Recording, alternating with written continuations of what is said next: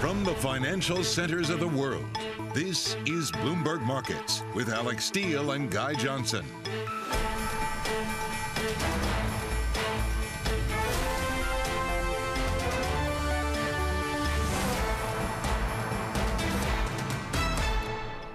It is 30 minutes into the U.S. trading day on this Wednesday, June 1st. Here are the top market stories we're following for you at this hour. Let the QT begin. The Fed starts shrinking its massive balance sheet today. It's a runoff versus tightening. We'll look for where strains in the financial markets may appear. And finding deep value, Howard Marks of Oaktree sees opportunities in growth as well as India and China. More from our exclusive interview with the legendary investor. And jolting the jobs market, the latest read on hiring, inflation, and manufacturing with Tim Fiore, chair of ISM's Manufacturing Business Survey Committee. From New York, I'm Alix Steele, my co-host in London, Anna Edwards. Guy Johnson is off today. Welcome, everyone, to Bloomberg Markets. First day of June, equities on the front foot, economic data front and center. Yeah, economic data front and center. European markets struggling to find much direction, although US markets giving a little bit of that. But it is a bit varied. Doesn't feel as if perhaps there's all that much commitment behind it because we're quite low on volumes here in Europe. So we'll return to that theme. Let's get to some of that economic data that Alix was just mentioning. And we'll go first to the jolting the US economy. See what you did there, Alix, in the headlines like that. So we've got JOLTS job openings coming in at 11,400. So that's 11.4 million, essentially. And that is almost in line with what we were expecting. 11.35 million was what we were expecting. It's down a little bit on the prior period, but it is more than the survey. And if this is part of the continual recovery in the jobs picture in the United States, then we're certainly still seeing that. We got down to levels of around 5 million back in 2020. A lot of people starting to ask questions, when do we get more job openings in the US economy than we have unemployed people in the US economy? We certainly got to that particular landmark event here in the UK some time ago. So interesting to keep an eye on the tightness of this labour market right now, Alix. All right, here in the US, you got the ISM. Manufacturing, prices paid, new orders, all coming in stronger than estimated, particularly the new orders coming in there at 55.1, and the manufacturing index coming in over 56. The one lighter area, though, that missed estimates a touch is ISM employment coming in under 50, which is usually that expansionary mark. Equities, though, not reacting that much at all. You still have S&P up by about 0.4%. Let's dig into the numbers here, because the question really becomes, what kind of demand destruction do we see from higher inflation? That's what the Fed's watching. That's what markets are going to be watching. Want to bring in Tim Fiore, chair of the ISM's Manufacturing Business Survey Committee. Hey, Tim, it's great to see you. What was your biggest takeaway from the ISM today? Well, not to avoid the employment number, which we'll get to shortly, I think the greatest news here is that demand, after softening slightly in April, bounced right back. And all four sub-indexes that I use to track demand all reacted positively. The customer inventory number, the backlog number, particularly new export order, was a little bit soft, but not a big surprise with Europe and China. And the new order number popping up. So it feels good. I mean, the sentiment of the panel was 5-to-1 positive about future demand, which is makes you feel real good. So I think demand is stable, solid. There was a little bit of concern in the April timeframe, but it seems to be rectified. But there are some signs in some industry sectors that we're seeing a little bit of slowing in expansion, primarily in those sectors that support the building industry. We had comments from the chemical industry sectors and fabricated metal products and non-metallic materials where there's some indication of some softening, not a big surprise. Timothy, good morning. Let me ask you about that a little bit more then, because from what you said at the beginning, it sounded as if any weakness was coming from overseas, and actually the US dimension here was really strong. But then there is maybe some weakness in construction. Talk us through that a little more. Right. So I go through the comments and I look for people feeling that things are slowing a bit. It's time to start to look for that because at some point it will happen. And I came up with slightly less than 10% of the general comments indicating that things may be slowing, not things are slowing. So there's 18 industry sectors that make up the manufacturing economy. I looked into those, and there were 3 that kind of stood out. Non-metallic materials, that's a big building construction area. Chemical products, it's a foundation element that goes into a lot of other materials. And fabricated metal products, but that does the same. So, I mean, it's not widespread. It seems to be industry specific. And I guess not that big of a surprise given what's happening now with the housing market. Yeah, Tim, I wanted to get your take on that. Is it more of a supply issue, right? We don't have the construction material to build the stuff, or is it an underlying demand issue? Well, the indications were it's demand, but it could also be that there's over ordering and that people have really pumped up the purchase order pipeline over the last year. to account for long lead times. We're still sitting at record lead times. That hasn't budged. You did see that the price index eased a little bit, which is a positive sign. And our supplier delivery index came off a little bit too, which is a positive sign, but we're not seeing dramatic movements in those. We're seeing slow and steady improvement, post the Russia invasion of Ukraine. So, we're moving in the right direction here, but it's going to be slow. And, let's get to the employment numbers. So we did contract, not a really big surprise. We're dealing with very significant quits.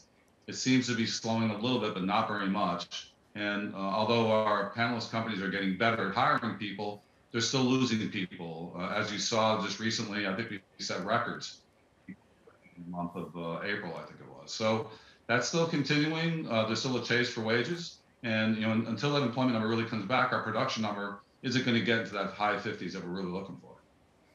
Okay, and let me ask you about any clues you've got for us, Timothy, around inflation. Looking at the prices paid component here, the actual number coming in at 82, above the survey, but lower than the prior period. Any clues as to where the inflation narrative goes? Well, it's in transportation, it's in energy for sure. There seems to be some topping off. We just recently did our forecast for the second half of the year, and we're feeling that the prices are up about 11.4% compared to December of last year. But we believe by the end of the year, it'll be up 11.1%. So that kind of indicates that we're at the peak of growth, and that will have a slow come down, not even 100 basis points here, but will come down slightly as we close on the year, which means that we're moving more towards equilibrium. I think it's, I think this is a really strong month at this point in our 24-month manufacturing expansion cycle. It's really positive. As I've mentioned before, our typical cycles are about 34 months. I feel that this one will be longer. If the Fed doesn't do something on the interest rate side next year that could slow it down faster. But I think we're in a great trajectory here. There's still a lot of demand out there. Supply chain is getting better, and you can see it with some of the sub-indexes. We're still struggling with conversion, and that's primarily due to labor issues on the factory floor, which is driven really by the quits there. Hey, Tim, maybe an unfair question, but if the Fed looks at this number, is this the kind of number where they're like, okay, great, economy's good enough, but demand's too strong still. We're going to have to hike a lot more than just 250 basis point hikes over the next few months. Well, I can't speak for them, but sitting at 1% federal funds rate is still really low. I mean, it's a long way to go towards what is equilibrium. So I don't think that they would be disappointed in this number. It doesn't feel like it's an overheating number, and it doesn't feel like it's collapsing towards the 50 level. So, I mean, if we ran 55 to 58 for the next 6 to 9 months, that would be really good. I mean, every 2.5 points here in the PMI is approximately 8 to 10% improvement month over month. So, we're doing much better than April. Timothy, thanks very much for joining us. Good to speak to you. Timothy Fiore, Chair for the ISM Manufacturing Business Survey Committee. Let's get to some other breaking news we've had just in the last few minutes, and that comes to us from Bank of Canada. Of course, we're monitoring rate hikes across the globe, as that seems to be the dominant narrative, not in China, of course, but many other places. Bank of Canada hikes key policy rates by 50 basis points to 1.5%. They're warning, another red headline tells me that the Bank of Canada is warning it could be even more forceful if needed. And there was going to be a lot of focus on the hawkishness or otherwise of the statement. This is the second jumbo hike we've had from the Bank of Canada. Another one is currently due in July. That would be a third. Do they pause after that? How will the market interpret that? More forceful if needed. Does that mean could do more than 50? I mean, 50 is what they've done twice, and an expectation in the markets that they will do another 50 shortly.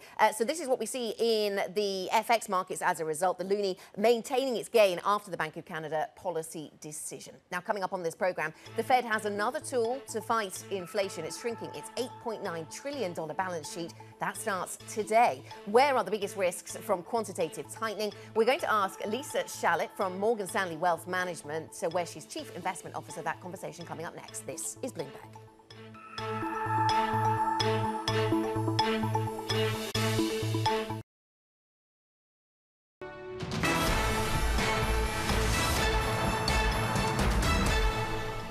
The labor market is the tightest basically it's ever been, and you can see that by the ratio of unfilled jobs relative to the number of people that are unemployed. The Fed needs to loosen that up, or wage pressures will accumulate, and that will keep inflation above the Fed's 2% inflation objective. That was Bill Dudley, Bloomberg opinion columnist and former New York Fed president, of course, speaking earlier on Bloomberg TV. Let's get to our question of the day. Where is the biggest risk from QT, from quantitative tightening, from the runoff of these balance sheets that we see starting today at the Fed, but actually has been taking place from other global central banks already? Lisa Shallett joins us, Morgan Stanley Wealth Management Chief Investment Officer. Lisa, really nice to have you with us. Let's start on this question then about QT, because it starts today at the Fed, and we're all curious to know what the biggest risk from QT is going to be for markets. Yeah, look, I think what people need to remember is, the Fed is using two tools. One is the Fed funds rate, which is the cost of capital, and, running off the balance sheet is the amount of capital. And I think, as we've been trying to caution clients about, it's where that quantity of capital and quantity of liquidity has been most beneficial, that its withdrawal is going to continue to be felt. And that is in the most speculative parts of the market, the most richly valued parts of the market. So while I think we've seen a bounce back over the last, 5 or 7 trading days in some of those sectors, whether it's unprofitable tech, if you will, whether it's, some strengthening in some of the smaller cap sectors or sectors levered to, some of the more speculative parts of the market, that's, I think, where we're going to see this withdrawal of liquidity really start to bite. So, Lisa, I guess I wonder how much of that is already in the market. And I'm just looking at the front end of the curve now, whether you're looking here or in Canada, for example. The Bank of Canada hikes 50 bips. They say we can do more if we need to. We kind of knew that was going to happen, but the market reacted quite strongly anyway. What's appropriately priced? So, look, I think we need to remember, from our perspective, what's happening on the front end of the curve is all about, what people think is going to happen to rates. What happens on the back end of the curve is very much about what people think is going to happen to the balance sheet. And so I think, we saw, a pullback in the 10-year and the 30-year over the last, kind of 3 or 4 weeks. And our sense is we may give some of that rally in long duration treasuries back as people begin to further internalize what this withdrawal of liquidity looks like for that longer duration bid. So that's the longer term story. And as you say, that might be driven by the balance sheet. Let me ask you what you expect to hear next from the Federal Reserve. I mean, we just went through some data on the US economy. The data suggesting, according to our colleagues on the Markets Live blog, that the economy can handle a hawkish Fed. For how much longer do we hear a hawkish Fed, Lisa? Do you have any kind of pivot point in mind? I think the Fed's going to remain extraordinarily hawkish through September. But I do think that September is going to be a watershed, and it's going to be a watershed in terms of the deceleration of Fed hawkishness, if that makes sense. I mean, let's think about it. We're going to, live through what's likely to be 50 basis points in June, 50 basis points in July, potentially 50 in August as we get closer and closer to, Fed funds futures forecast for the full year. And at the same time, that quantitative tightening is ramping up and we don't get to steady state on those things until September. So I think by the time we get to September, we should have some more constructive inflation data that will give the Fed some cover. We'll also be approaching the midterm election season when the Fed typically, in their spirit of independence, wants to try to quiet down and not get into the fray of campaign season. So we're targeting September for a shift in the tone from the Fed. But it's going to be a rocky summer from where we sit, and the Fed's going to keep their foot on the accelerator. So, Lisa, this is such a simplistic question, but what do you buy and what do you sell on that? In that, if we're in for a higher volatility regime until things calm down, what do you do with that? We haven't been in that kind of regime in a very, very long time. Yeah. So our advice to clients has been to be a very active asset allocator and be a very active security selector. We're advising, maximum levels of diversification by region, by sector, by exposure to style and quality factors, by capitalization, and we're really just hollowing out the parts of our portfolio exposure that's very sensitive to rates. And so that has left us, surprisingly, very focused on a suite of cyclical-oriented sectors like energy, like industrials, like financials, like some consumer services, and balancing that with some more defensive exposures, most particularly healthcare. Okay, so that combination of the cyclical and the defensives. On the subject of that cyclical, you mentioned commodities, you mentioned oil. Is that still a good place to hide, Lisa? Do you think we've seen peak oil? I mean, clearly the geopolitics, very difficult to call here, but you have the geopolitics pushing the supply side, but then you have the demand side from China. Where do you think this heads? I think we go higher before, we get to a resolution around equilibrium. Clearly, we've gone through this period where much of the pressure has, quite frankly, come from the constrained supply side and what's going on emanating from the Russia-Ukraine war. But what we have to appreciate, exactly to your point, is that China and, quite frankly, a swath of emerging markets have been, if not slowing, close to a recession. And so as those economies come back, which again, we have a very high degree of confidence they will, towards the third and fourth quarter of this year, in large part because we do think that China is going to aggressively stimulate into the next Communist Congress in September, when Xi goes for a historic next term. And so, if we see a spike in demand, in the back half of the year, I don't think that the supply situation globally is going to be fixed by then. And so we're looking at least another 6 to 12 months, in our humble opinion, of tightness in oil markets here. And so that trade's got more ways to run. Hey, Lisa, it was really good to catch up with you. Thank you so much. Lisa Shallot, Morgan Stanley Wealth Management Chief Investment Officer. Coming up, I was wrong. Treasury Secretary Janet Yellen admitting she made a major misjudgment when it came to inflation. More from Washington next. And just to point out here, we're seeing a little bit of a risk-off mood underway. The S&P is now down by about 0.4%. Dollar moving higher, yields moving higher. That really took effect when the Bank of Canada came out with that 50 basis point rate hike and warned of further more to come, and that good data from the U.S. We're seeing a little bit of risk repricing here as we head into the session.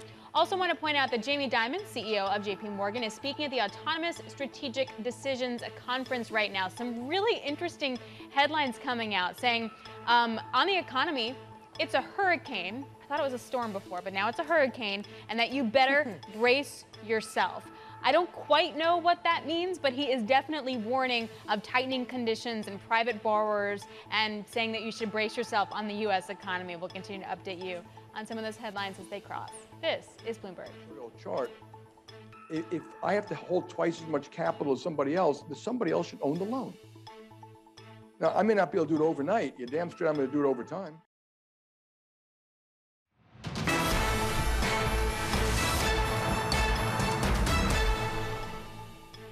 I think I was wrong then about the path that inflation would take.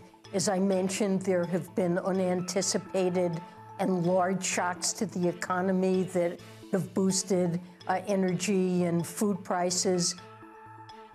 It is not something that you hear every day from a Treasury Secretary. For more on Janet Yellen's surprising remarks, want to go to Bloomberg's Anne-Marie Hardern joining us in Washington. Anne-Marie, this is all sort of the White House's push to start controlling the economic narrative, right? I feel like there was a flood of officials over the last 24 hours trying to place the blame and trying to do mea culpas.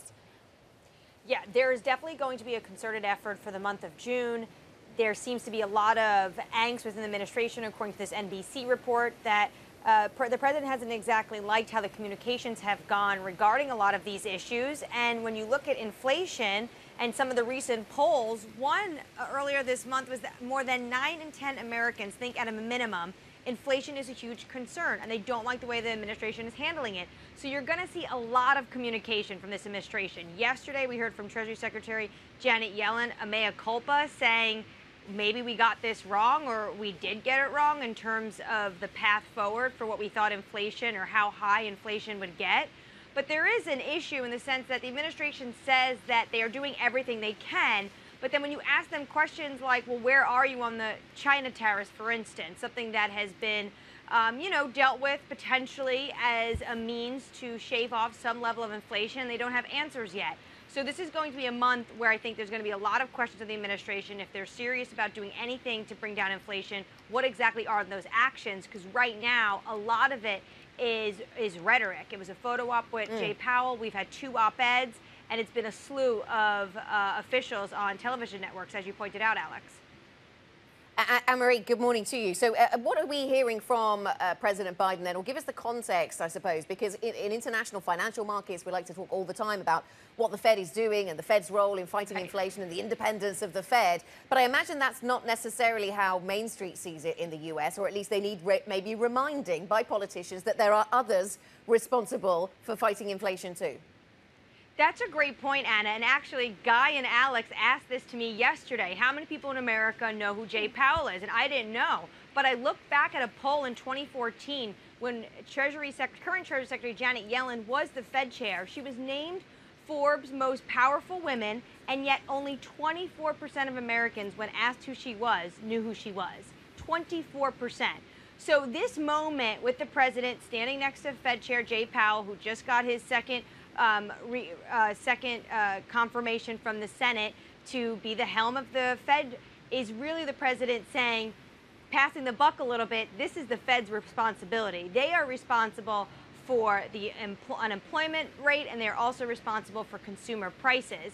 This is something that, as you say, a lot of everyday individuals need to be reminded of, because when you see gasoline, another record today, $4.67 going up, when you see your groceries going up, you blame the individual sitting in the Oval Office. You don't necessarily think of the Fed chair.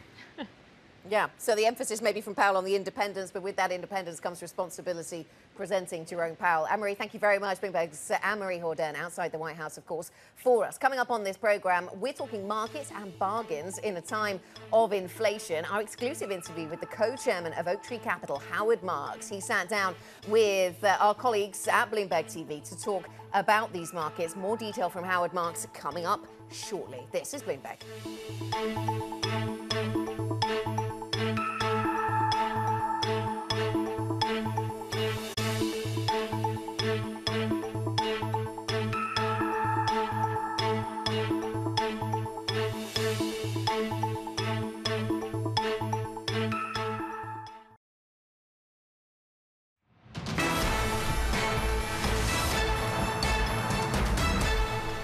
We're about an hour into the U.S. trading session. We got a pretty strong ISM manufacturing number. Demand really holding up quite well. Now, that actually spurred a little bit of a risk-off move. You have yields on the front end surging higher. Dollar around the highs of the session. Stocks dropping to session lows. Let's dig beneath that a little bit now with Bloomberg's Abigail Doolittle. Abigail? Well, Alex, that's a great setup because it's really interesting to see this because, of course, on the open we had stocks higher, but right now that S&P 500 down about 0.6%, the NASDAQ down 0.3%, having everything to do with that ISM number coming in stronger than expected.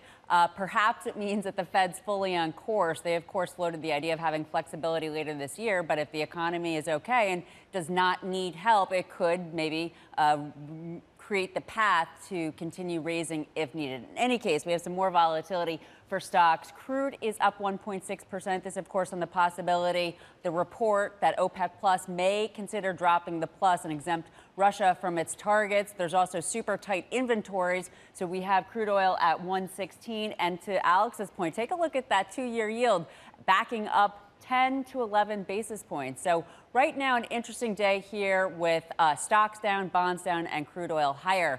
Now, what is also lower is the housing market in terms of the number of the mortgage rate here for the applications, for mortgages. Not surprisingly, in the bottom panel here, down for a third week in a row. This as the 30-year average rate for mortgages. It's been trending off of the high, but nonetheless, it's ticked back up just a little bit. So that, of course, created a little bit of an issue for the home builder sector. As for sectors on the day, the energy sector up 1.2% in line with oil trading higher. We also have software and services higher, up about 0.6%. This after CRM, Salesforce.com, put up a great outlook saying that business demand for enterprise software is still very, very strong. And that stock itself up more than 10%, helping out that sector. Communication sector, services up a little bit at this point. And then we see airlines. This is an interesting turnaround because earlier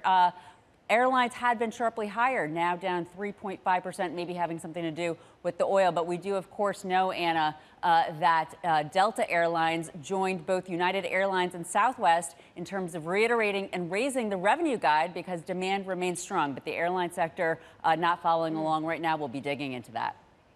Yeah, aviation under pressure today here in Europe as well. A tough week, one where European aviation businesses were hoping to make quite a bit of money with lots of vacations taking place, certainly here in the UK. But it's proving difficult to get up to speed, to get up to capacity for those aviation businesses. Thanks to Bloomberg's Abigail Doolittle with a look at the markets there.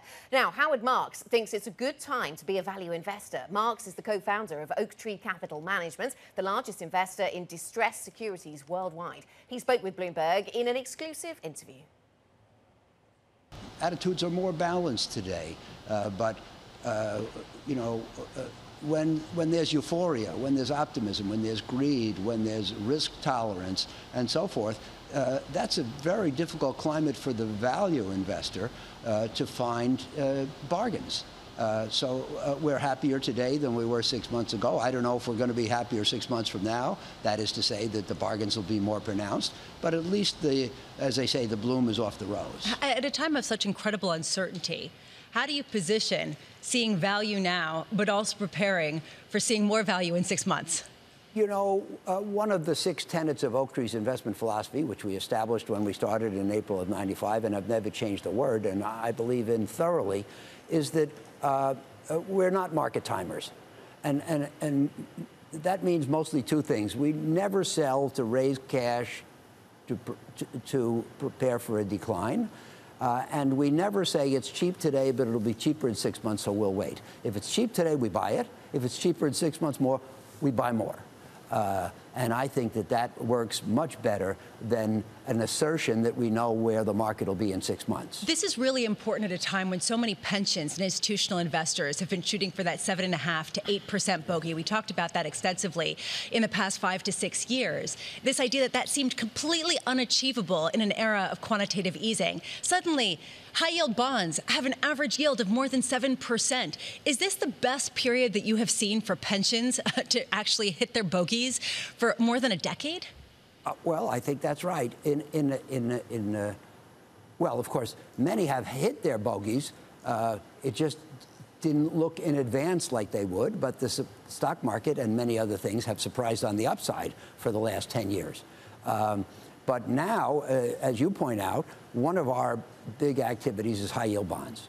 And a year ago, they were yielding in the 3%. One deal was even done in the 2s. That's not a very high yield for high yield.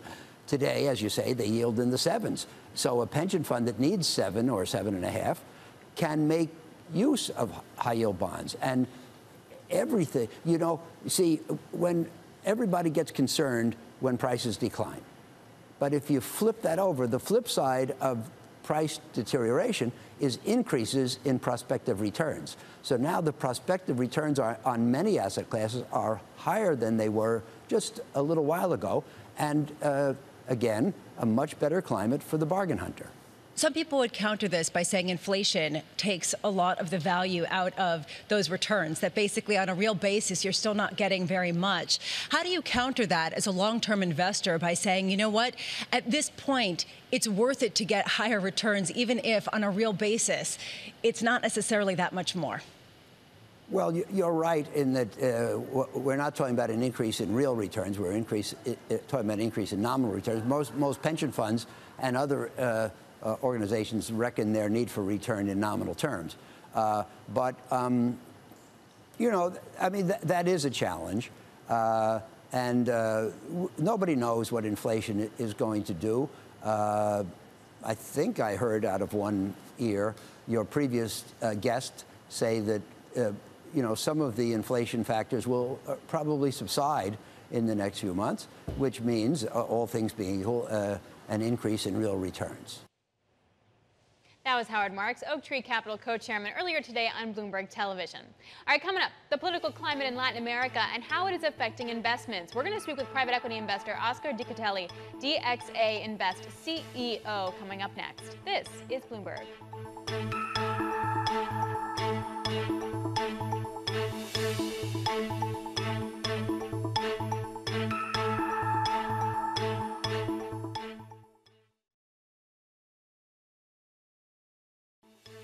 This is Bloomberg Markets. I'm Ritika Gupta. You're looking at a live shot of the principal room. Coming up, Quincy Crosby, the Prudential Financial Chief Market Strategist on Bloomberg TV, 3:30 p.m. New York time. This is Bloomberg.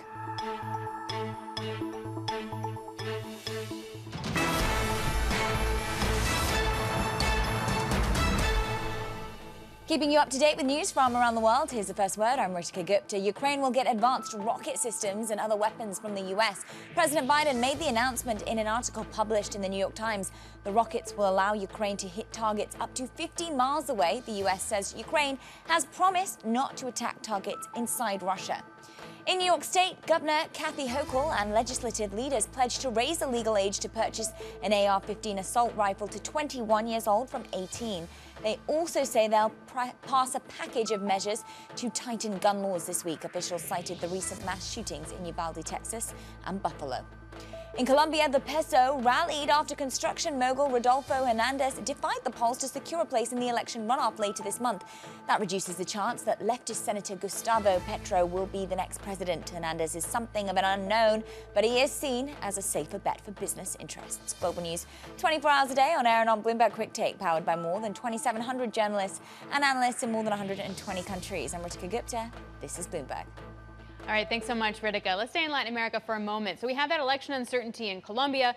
Brazil has a presidential election in October where former President Da Silva, the leftist, is really looking to stage quite a comeback. And on the economic front, Latin American economies are dealing with high inflation and high U.S. dollar and questions about the strength of the consumer, just like everywhere else. So joining us now to discuss investments in Latin America is Oscar Dicatelli, DXA Invest CEO and founder, joining me here on set. Oscar, it's a pleasure. Nice to see you. Yeah, it's great to see you again, Alex, in person. It's been a long time since I've been here in New York. It has been quite a long time. I got your name right, and that feels like a huge, his name is one I couldn't say forever. So the climate from where you sit, you invest in private equity, mid, small companies, mostly geared towards the consumer. Where are you right now? Well, Alex, I think what's going on is really kind of an example that it's not about macro, right? So we're seeing a lot of bad information on the macro side, as you were mentioning, inflation, the slow growth, and even on the election side, there's a lot of discussions to happen there. But when you look in terms of the underlying companies, venture-related, tech-enabled companies, innovation-related, it's a new market. It's a different setup. We just saw, for instance, in Colombia, we just saw last month a new unicorn coming out of Colombia with international big funds investing and backing that company, just to give you an example. But do you need, so we're talking like those technology exposed to the consumer, and then do you need a strong consumer? Do you need the macro to hold up for that to continue to happen? Not necessarily. I'll give you an example. So when you think about Latin America from a macro standpoint, it would say there's no security, there's political instability, there's poverty. And when you look from a couple of different companies, they're resolving those problems. So I always say about Uber, right? Because there's no security there, the three best cities for Uber are in Latin America. Mexico City, Sao Paulo, and Rio are the biggest number in terms of number of rides. And you say there's political instability, and there are companies that are doing, for instance, cameras, surveillance cameras that they're using to pile up that information to resolve something that the government's not doing. So I think that the fact that you have big problems are now becoming more and more a big market and landscape for you to be able to tap into that with technology. Oscar, good to see you. So security becomes a business opportunity there where governments are absent, then private business can make some money. Let me ask you about, though, some of the macro themes and how they do impact the kind of private equity deals that you're doing. Because, I mean, the Fed with its tighter policy, private equity has been a big winner, of course, from low interest rates, a lot of money allocated in that direction. Is it harder? Is money harder to come by now? Look, I think, of course, money is a little bit harder than what we saw in the past. We're still seeing massive drives of growth in terms of the volumes that they're coming into the region. So I'll give you an example. If you take a percentage of tech-enabled companies versus GDP, Brazil and LATAM is about 2%, okay? India is at 14%, China 40%, and the US 70%. So there's still a long way to go there. So you're coming from such a low base that it's not impacting that much. However, we are seeing, especially in the deals that we're doing, when you start putting interest rates into that deal. So you do things like a debt that has an interest and it converts on the next round, and you're starting to see things, well, especially in Brazil, that now interest rates are at 12.75, you have to factor that into your deal. So I think that funds and investors there can be kind of a little bit more flexible, and definitely the companies are open to that. You're able to factor in the interest into those negotiations. So tell me about maybe the most recent deal that you did, and then maybe one area that you're most excited about. So we do have a strong view in terms of consumer changes, right? We've just done a deal in beauty tech. It's a company that started off basically, it's called Beauty for All. Basically, they started giving kind of small kits that people that would kind of pay on a monthly subscription side, right, to have the newest lipstick, and then that drove into an economy for second income.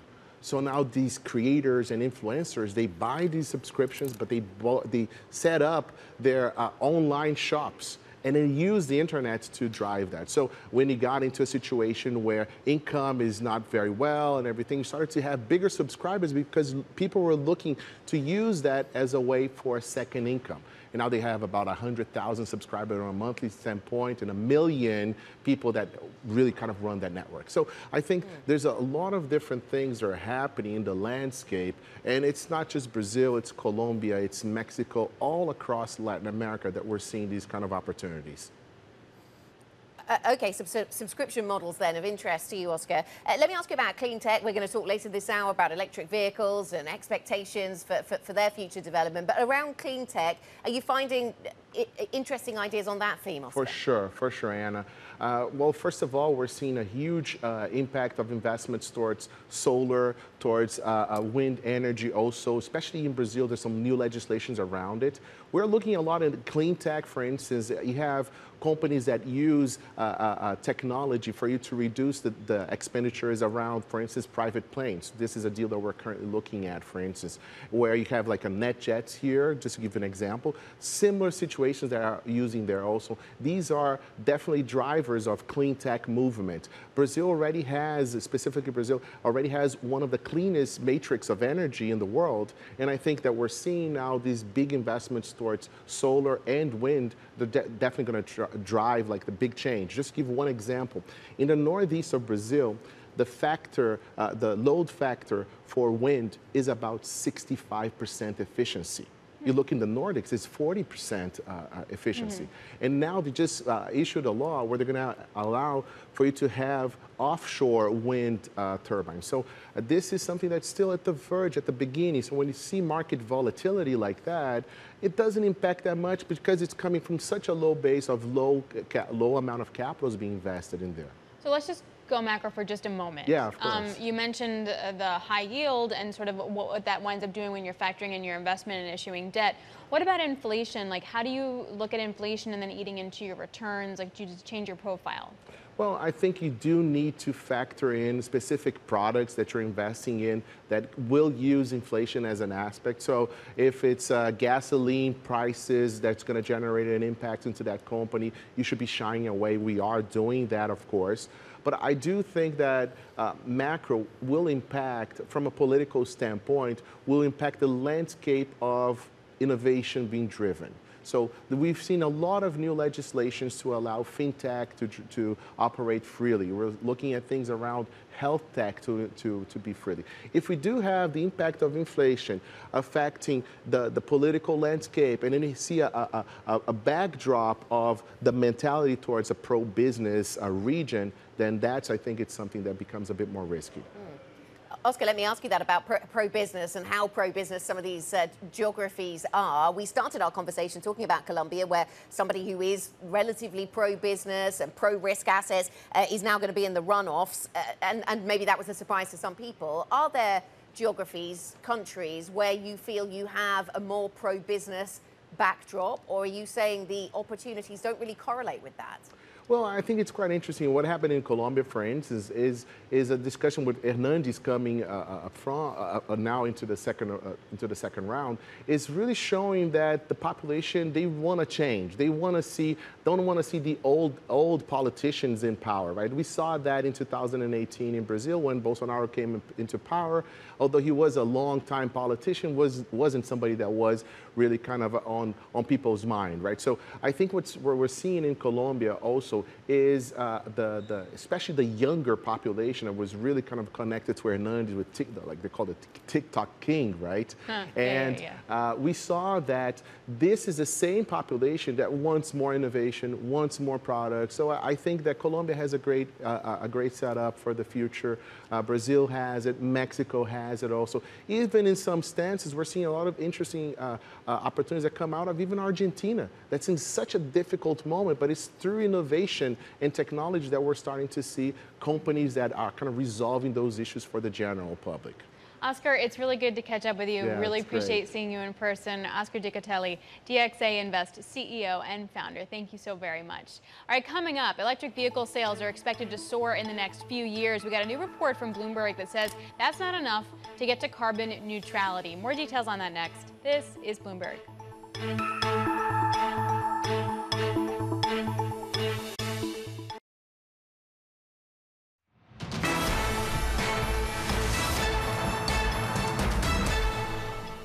It's time for the Bloomberg Business Flash. A look at some of the biggest business stories in the news right now. I'm Ritika Gupta.